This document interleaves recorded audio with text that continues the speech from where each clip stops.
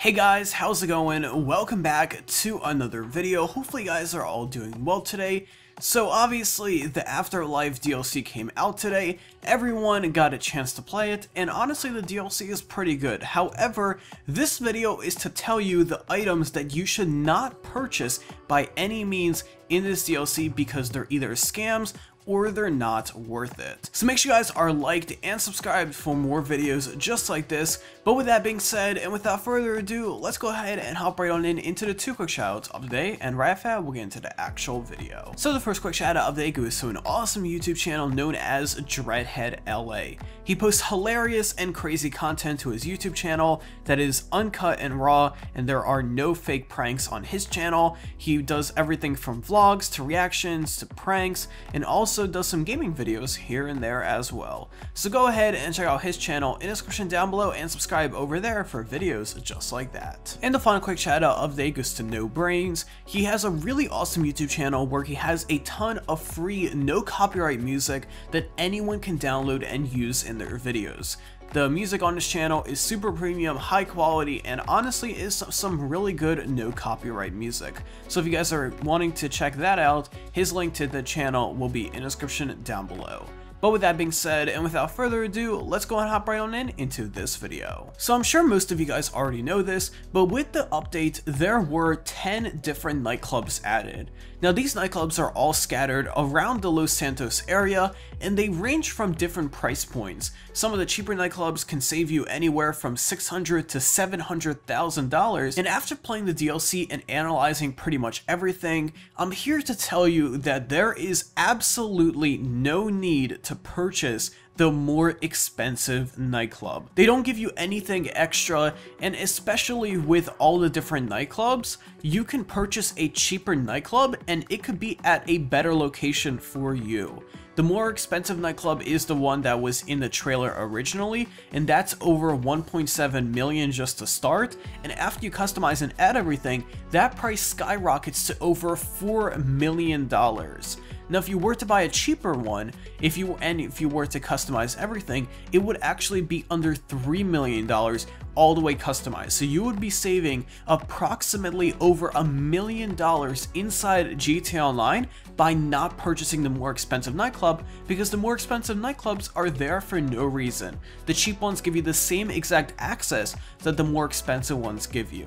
Now let's talk about upgrades for your nightclub. So with the upgrades, they have a handful of different things, including like smoke you can add to the dance floor, you can get dancers, you can get custom lights, but let's talk about all that right now. So a handful of nightclub upgrades actually stood out to me as being a complete waste of money after I purchased my nightclub inside GTA Online, so I want to warn you guys as well. So first off, the smoke on the floor does not do much effect. It is a very, very expensive upgrade, and you can be spending that money somewhere else. The smoke on the floor is a little effect, and it does look nice, I will be honest. However, there is no point of spending money on that when you can spend that money on customizing a car and actually adding something that improves something else. It is cool looking, but at the end of the day, it really does not provide any value.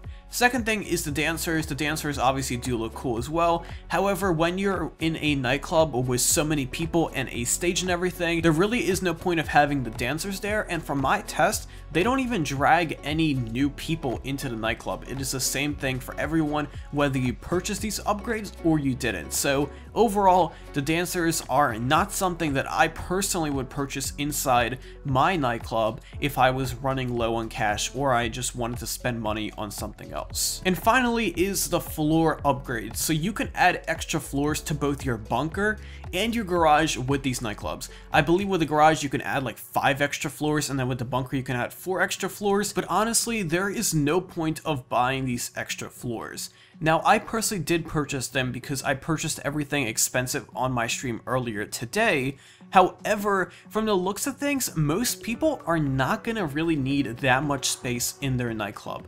Of course, that is nice to future-proof it and to purchase extra space that may be useful down the road, from the looks of things, you don't really need that many upgrades or that much extra space. So maybe purchasing maybe 1 level of each, or maybe 1 level of a bunker and then 2 levels of the garage would be just fine for most people. So don't go ahead and upgrading everything to the max, because honestly it may look cool because you'll have a ton of floors, but at the end of the day you're not going to be using that, so that can be wasted money that could be used towards something else, like upgrading a car or purchasing something else. Now let's backtrack for a second and talk about the upgrades that you should be spending your money on inside GTA Online. Now these upgrades are actually found on the computer after you do one of the setup missions inside the game. So after you do one of the setup missions, you actually can upgrade security and staff and bartenders inside the game, and what that do is it will drag in more customers. And all that is done after you purchase your nightclub. So pretty much what I can say is the upgrades that you get to purchase when you actually buy the nightclub aren't actually useful. The only upgrades that matter are the ones that you purchase after the nightclub on the computer when you're playing. But yeah, that's pretty much gonna wrap up this video. Hopefully you guys found this video informative. If you did, please drop a like and subscribe down below. I post daily GTA 5 videos just like this, and it would really help me out if you guys can subscribe down below. And also, be sure to click that bell icon right next to the subscribe button, and what that'll do, it'll send you a little nifty notification on both your phone and your computer if you're using Chrome whenever I upload a brand new video, and you just click the notification and you get right to my video right away. So be sure to do that if you guys are a fan of GTA Online. But that's pretty much going to wrap it up. Again, go ahead, play the new DLC. Hopefully you guys are enjoying it as much as I am, but I'll be sure to see you guys tomorrow with yet another GTA Online video. But until then, have an awesome day, and I'll be sure to talk to you guys then.